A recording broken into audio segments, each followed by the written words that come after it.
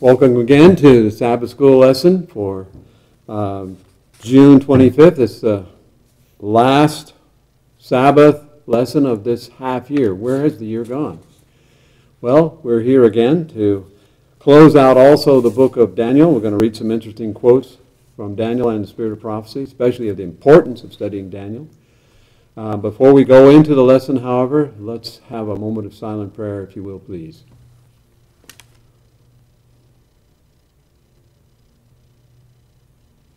Amen. Well, we're going to have a quick review for Lesson 25. I found that lesson fairly interesting, although there were some questions raised, especially by the last note. But we'll mention that in a moment. We see that in Daniel chapter 10, the most amazing separating of the curtain, you might say, of looking at the hidden scenes behind the political world that we have in all of Scripture. We have there Gabriel working to bring about the promise that was revealed in Jeremiah of the people of God returning back to Jerusalem. I just wonder how that all transpired in the end, because we know that the Jews at that time revealed to Cyrus that he was prophesied, that he would take the people or give the people permission to return back to Jerusalem.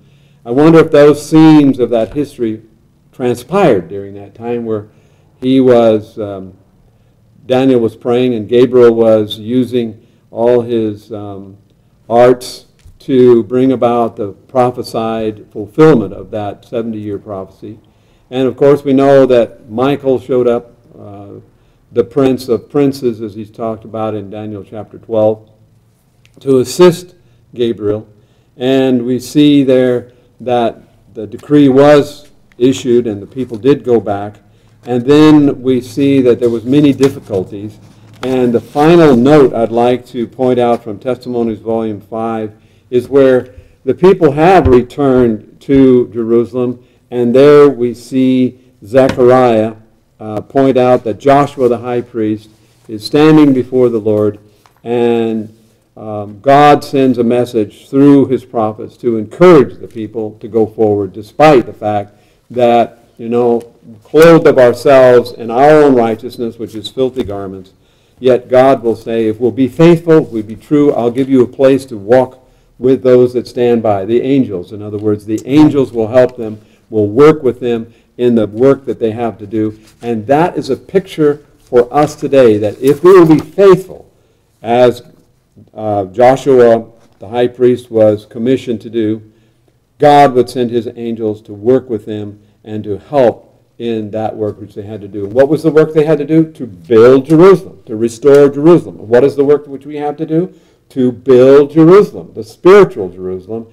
And that means not just laying cold bricks upon the wall, but to bring living bricks, living blocks, living stones, as Peter puts it, into the house of God, into the temple of God, and to prepare a dwelling for actually the Holy Spirit in the last days.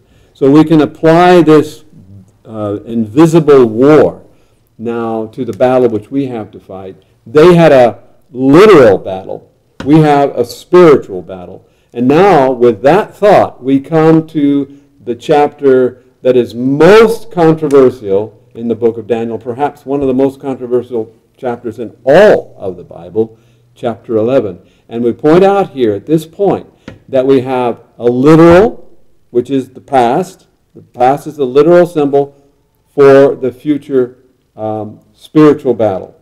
So we can apply this principle of literal and symbolic now to chapter 11, we can come to some very interesting and concrete understanding of what is being mentioned in our last lesson, which centers in the last 15 or so verses of Daniel 11. Now, we're not going to go into all the history of reading about all the things that happened in the first part of chapter 11. Those are not so controversial.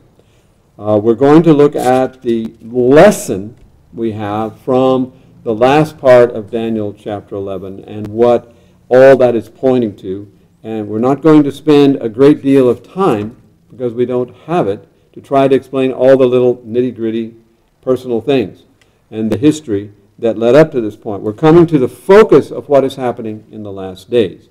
So it tells us in chapter 12, verse 1, "At that time shall Michael stand up." Now, what time are we talking about here to start the lesson? Because we're going to start at the end, and then we're going to work backwards up to that point, because this is the point that is the focus of Daniel 11 leading up to.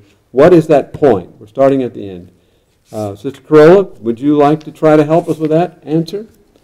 Well, at that time, that's the first verse of chapter 12, so then Right. it must be what happened at the end of chapter 11. Mm-hmm. And there we see a time of trouble and tribulation and other critical events happening in the world. And at that time, Michael shall stand up. Okay, let's even get a little more specific. Brother Hungert, what can you say about this? That's a very good answer, Sister Corolla, but we're going to go a little more closer to the point. Okay, in the end of our lesson, we are reaching the time of the end of the time of grace.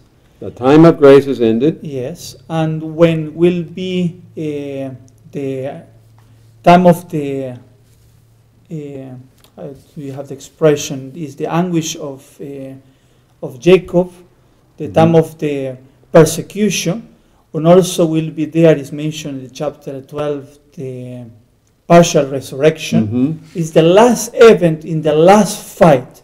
And as the introduction of the lesson bring, is the time where the people will be liberated. Is the time where the liberation of the people is the time when the fight will come to an end. And this is the joyful joy that bring our lesson, the end of this lesson, that after a lot of difficulties that was in the history, that are going still to be to the people of the Lord in these last days, there will be a liberation. And who will stand in these last days? Again, is Miguel. Is Jesus standing for his people. Well, I'd like to point out, too, that when Jesus stood up, when Stephen was stoned, there was a dispensation, you could say, that was ended. It was the time of the Jews had been finished. And Luke also mentions that Jerusalem shall be trodden underfoot until the times of the Gentiles shall be finished.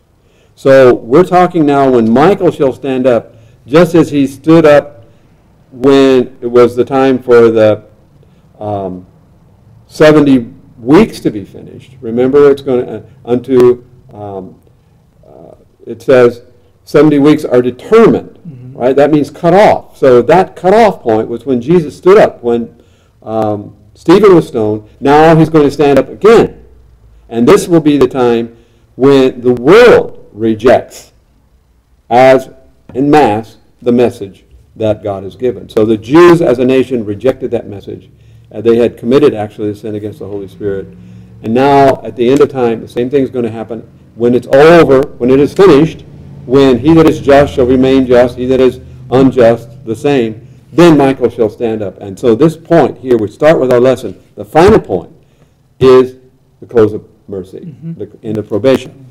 So now, now that we see the end of the lesson, we back up and say, what is the fate of many faithful people of God during the 1260-year period of papal persecution? What did the Lord in mercy send his children? So now we're going to go to the book of Daniel, and verses 33 and 34 brings about something about this long papal period. What can you say about this, Sister Corolla?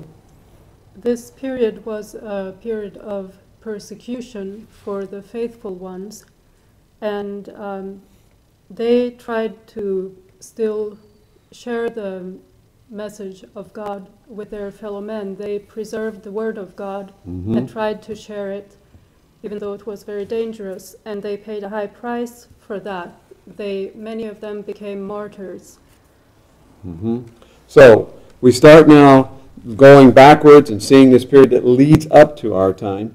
And of course, 7 times this period is mentioned. We have 5 of them in our note of the text that are mentioning this long period. So we see then that the persecution came, and what did Jesus say concerning this time of persecution? How did Satan seek to destroy the work of reformation? Question 2, Brother Pablo.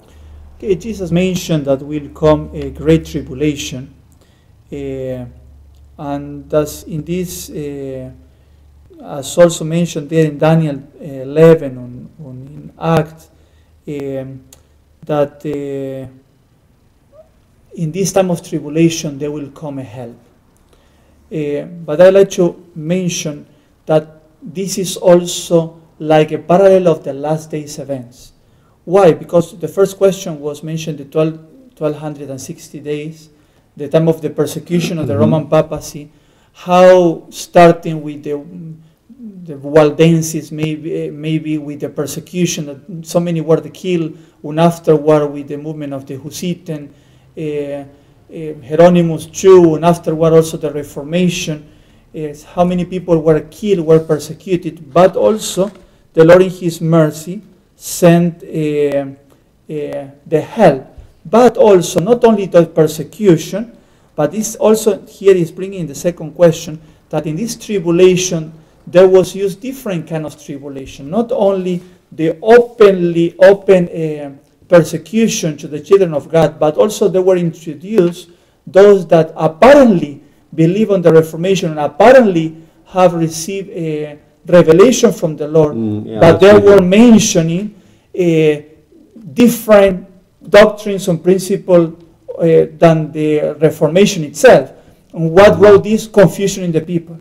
And the papacy was very happy because it was destroying the work of lifting up the scripture, the work of lifting up the true way of justice. That was the purpose. I like very much as is mentioned here in the first question sorry that I go a little back, but the long period of Papa persecution against those who were struggling to maintain the truth and instruct their fellow men in the way of righteousness. I like very much this. They were suffering because of the cause of the truth. They were suffering because they want to bring the scripture forward. And today we are having time of peace. Today we are not reached this point that our lesson is going to bring us. We need to prepare ourselves.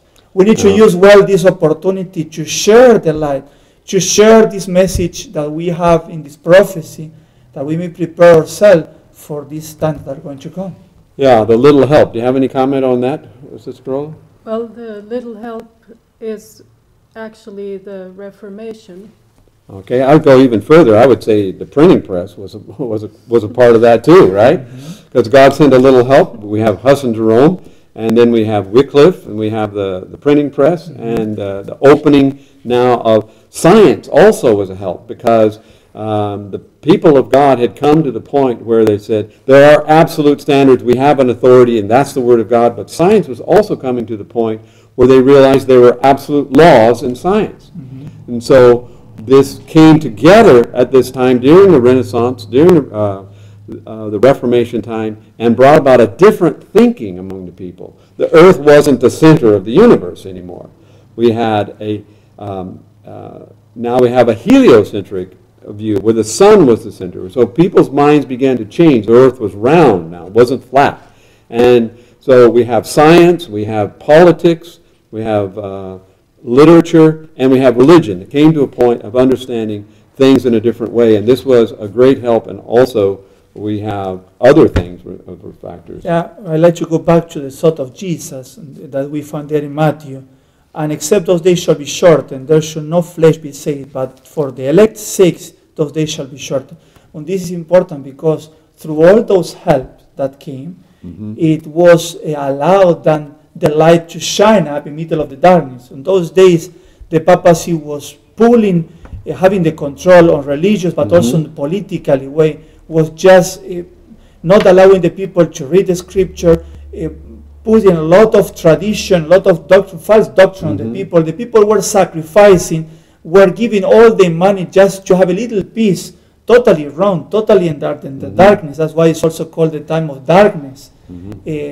This time, Dark Ages. and in Dark Ages, and in that time came the Lord intervene also through different ways, as we just mentioned, to give this little help or to save the elected one that were struggling under strong fights, as we mentioned before, many of them killed in different ways. So there was, this time was cut short, and if we look at the history, we can see that particularly one event really was striking in the cutting of that short, and that was the destruction of the Spanish Armada in 1588.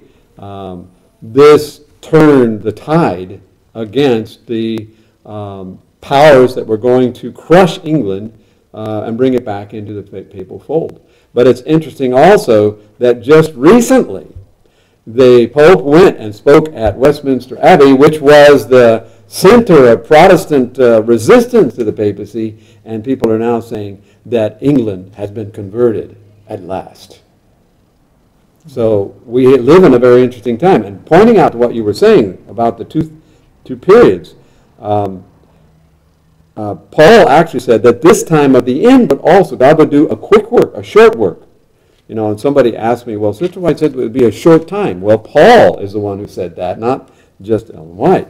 So we're going to live in a time where also there's going to be a very quick work done, and it's going to be, I believe, exponential compared to what it was during the Dark Ages. So we have something we can learn from this period, that God is also in these last days going to do a short work. And we expect that there will be persecution. So did the persecution finally end? We see in Daniel 11:35 that some of them of understanding shall fall to try and to purge and to make them white, even to the time of the end. Now, we have another phrase here, time of the end, and the end of time. So when did the time of the end come? Sister Carola, can you explain this phrase, the time of the end? Well, it has to do with 1260 days. Correct. And the 1260 days ended in 1798, when the Pope was taken captive. And in this way, the power of the Catholic Church was broken in such a way that it really never recovered to the power it had before. Mm-hmm. And that is the beginning of the time of the end. Right. So the time of the end actually began in 1798, according to Daniel. So we're reading now this portion of Scripture and trying to find how we can rightly interpret it. Now we come to something that is of importance. What was going on at the time of the end? What was actually happening? What was related to this in the political scene? We're going to go on to question 4, unless you have some more comments. Yes, before that, it is true that we are going to see now in the question 4 more information related with this, but through the help of the Reformation, and through the help of the German states that stood for the Reformation or supported Luther, it was also a kind of help, and also help that the persecution was somehow stopped, because many people then flew to Germany under protection under the kings of Germany. But it's interesting as what our lessons, the comment there say, the Romanists, through restraint, the spirit of persecution was not destroyed. It broke out whenever there was opportunity. And this is something that not only finished there, we see that happening always and always, because behind all this is Satan. It is true that the political power was, that the religious and political, the papacy, was stopped in 1798, but also during this time of the help of the German states, they was trying as much as they could still to continue the persecution, but also after that, it was strongly reduced, but we see how the enemy tried to bring persecution in different places, and again tried to stop the work of the Scripture going forward in different ways, not only the persecution of the papacy, but in our modern times through Satan is moving also other religions and stopping the development in countries in Asia, in Africa, that are totally in darkness, and will continue to be using this in the future. This history is repeated and repeated and repeated again. Well, I don't know if you realize, but today, even in our time, there are thousands of people dying because they're Christian. They may not be, all in the same church, but there are around the world today myriads of people giving their lives because they're Christian. So we have persecution today. We have even slavery today. And many of the things that existed back there, they're covered up, they're subtle, but it's going to break out even more and more, especially if we have an economic crisis, that people are believing was going to come.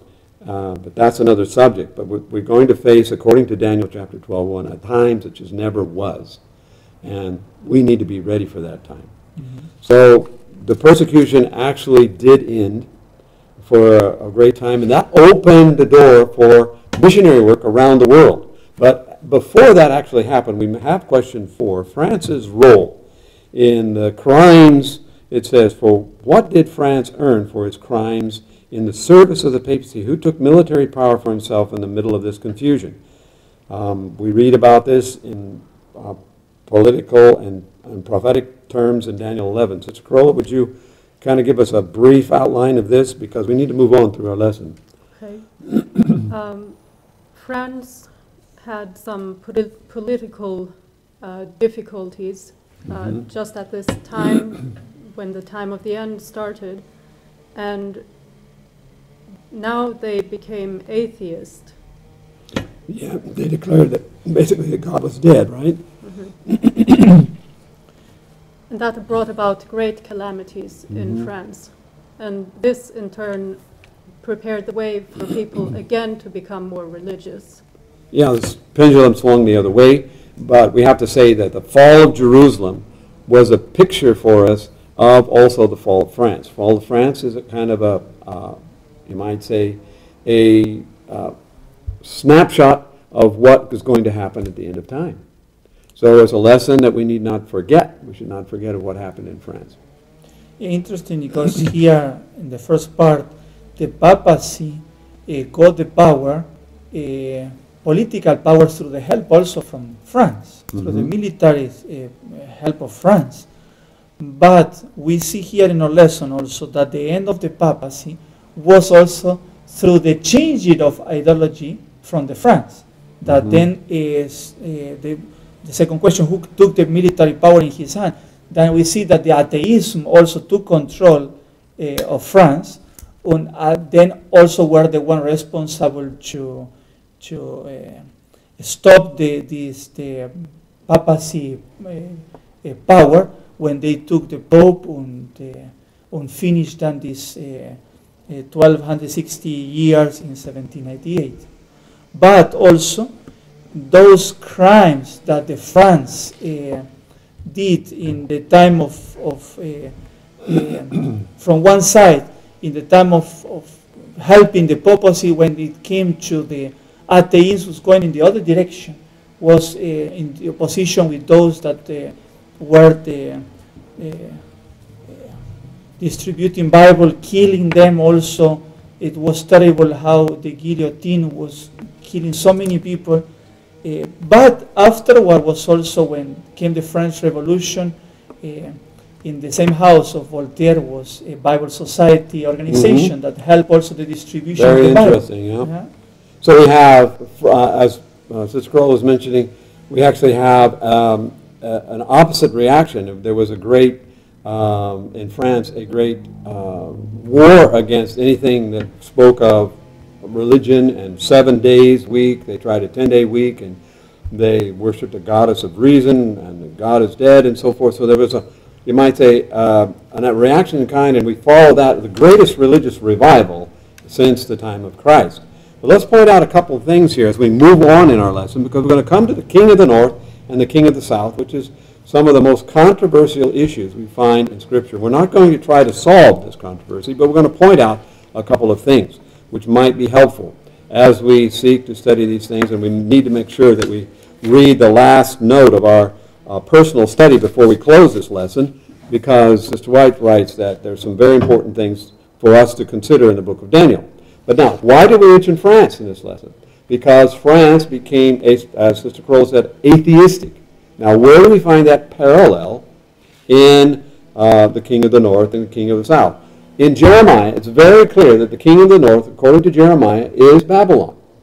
Now, they didn't come directly from Babylon, which would be the east. They had to come around the great desert and come in from the north. It's interesting, David says, "Thou preparest a table before me in the presence of my enemies."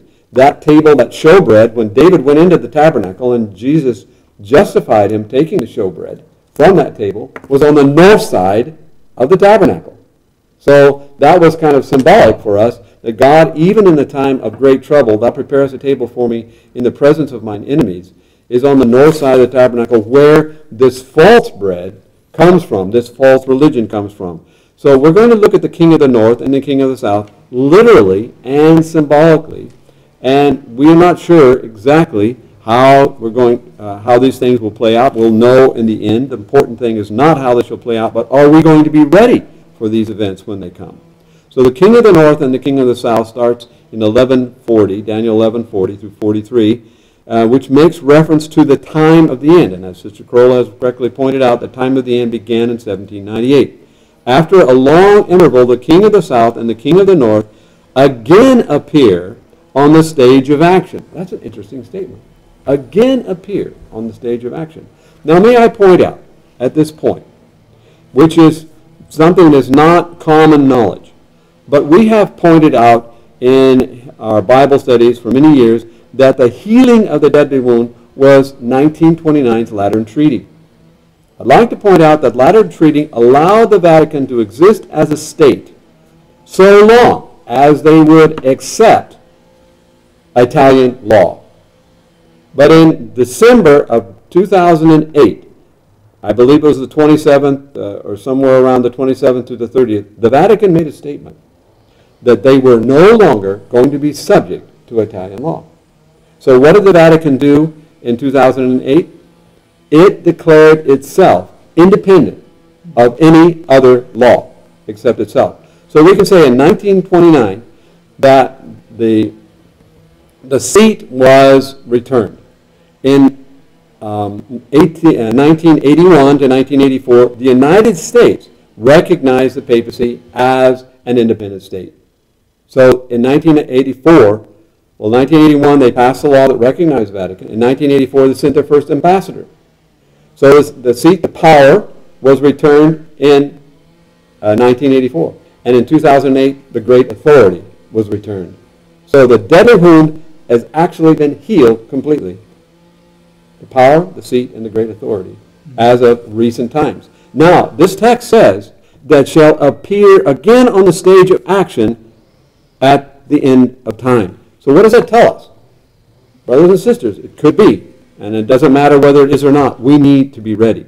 What will the king of the north do at the time of at the end of time in the battle? What is still in the future? What important sign is this for the believers? Now, this has to do with a lot of history, but I think we can make it rather short. Sister Corolla, can you help us with this text, with this point? Well, according to the text in Daniel, I understand that there is going to be an issue over the holy mountain, which is Jerusalem. In a literal sense, right? We have to see, we have to understand that we can interpret this perhaps in both a literal and symbolic sense, and this is the controversy. So when we talk about the sign, what was the sign to the Christians in the early times? It was basically when they would see the Roman armies approach, they should leave the city. Right, so now we're looking now at the end of time, taking a parallel from that, and how can we apply this to our day? Yeah, it's mentioned here in the verse number 44 that the king of the north, let me read it here in the English,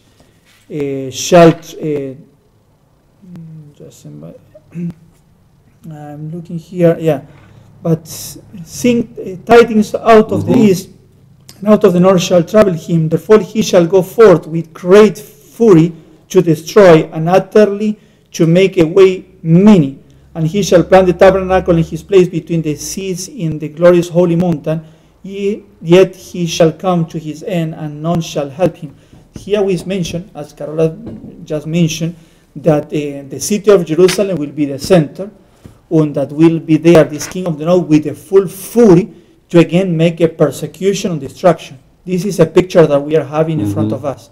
When we see that this persecution, destruction will be also something that we need to expect as children of the Lord.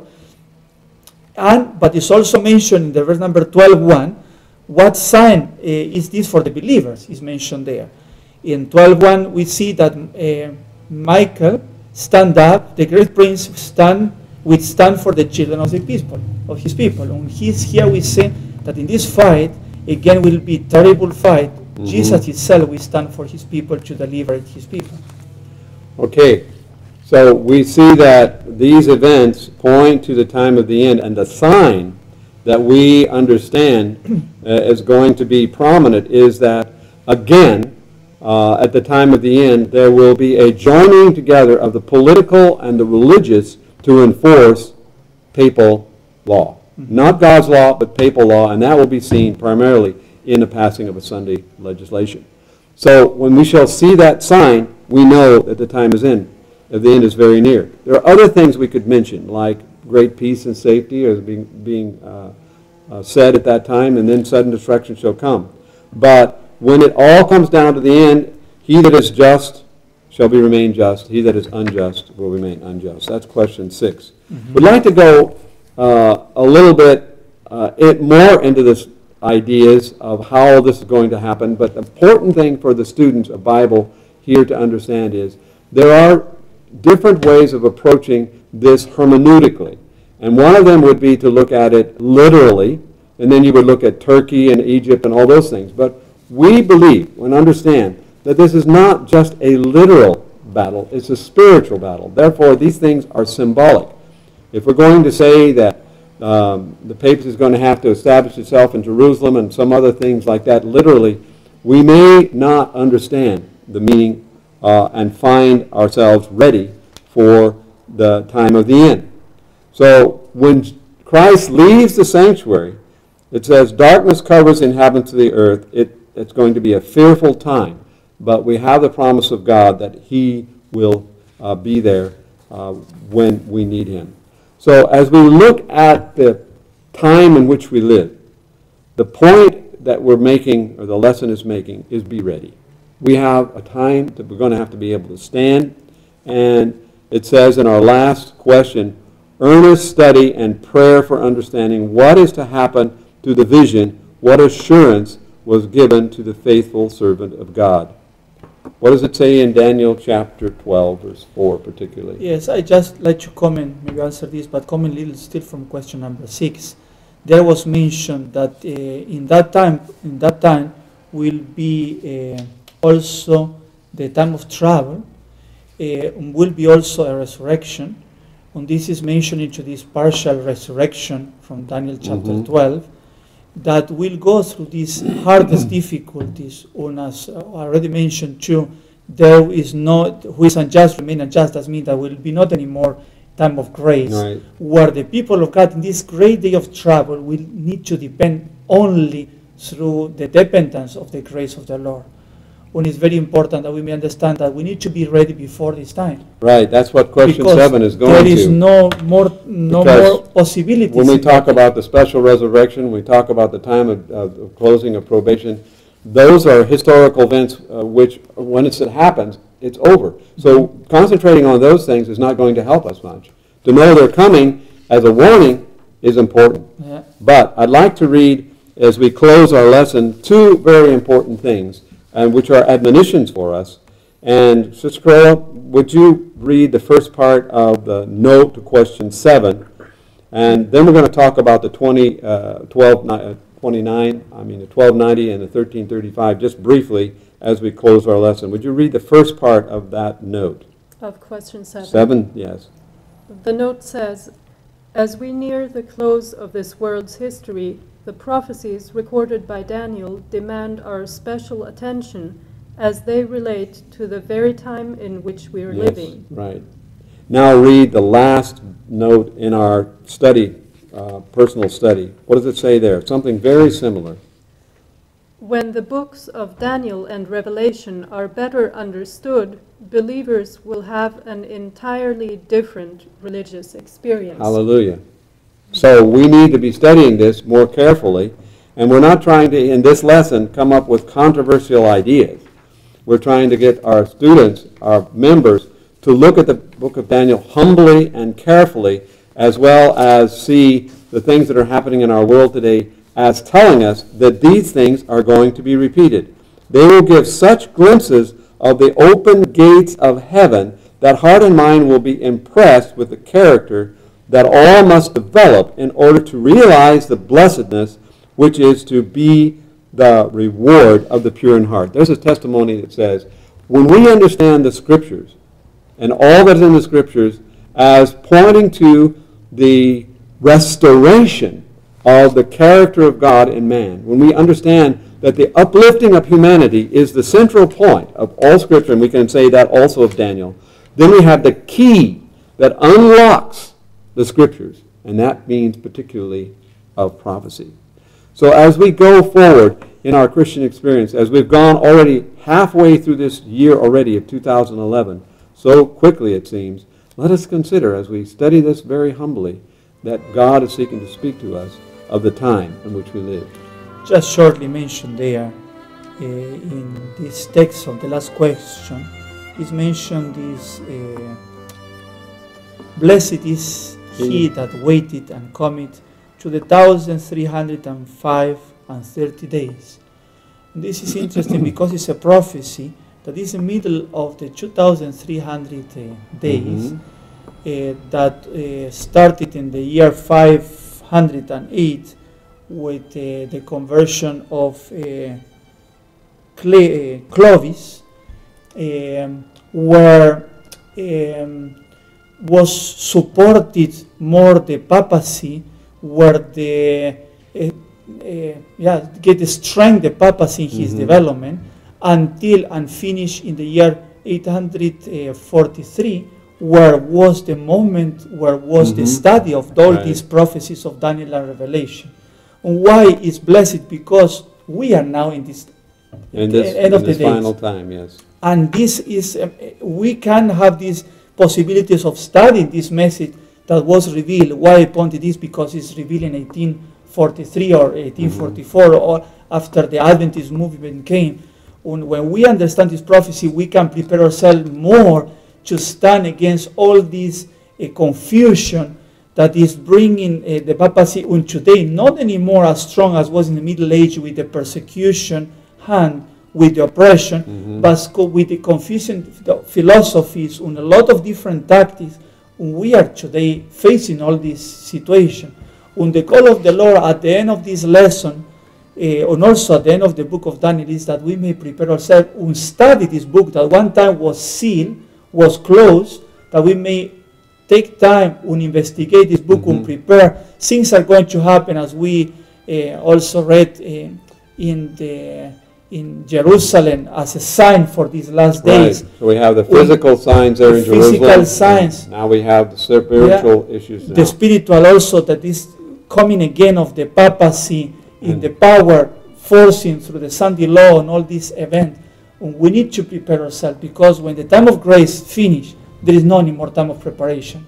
So I may the Lord help us to be ready for those moments. I'd like to close the lesson then with a thought, with a couple of thoughts, if I may. When we look at Daniel, we have 4 lines of prophecy. And those lines of prophecy end with the destruction of the power that stands up against Christ.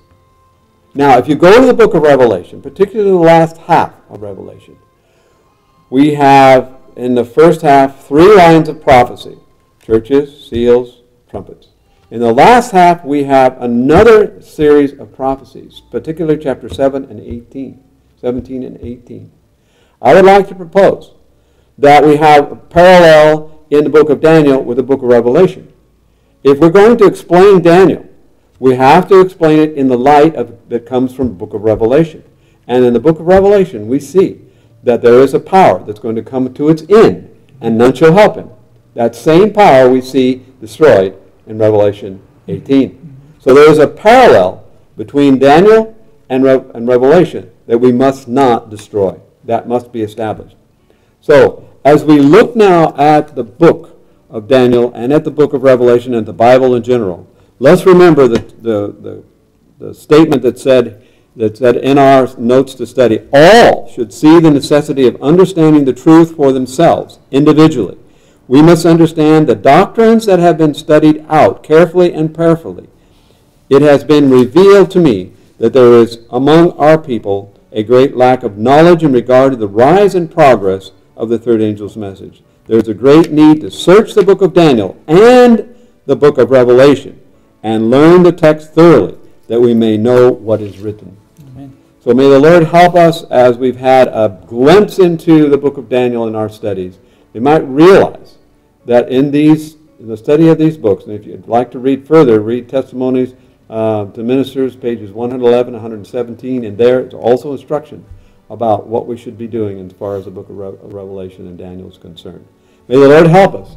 Again, we come to the point that we have a physical history in Israel, but now we have a spiritual and symbolic application of that to spiritual Israel in the last days. That's why the fall of Jerusalem and the situation in France is symbolic for us and lessons for us who meet the challenges of the time of the end. May God help us that we may be able to stand in that day with the full armor of God on, is my prayer. May God help us. Amen. Amen.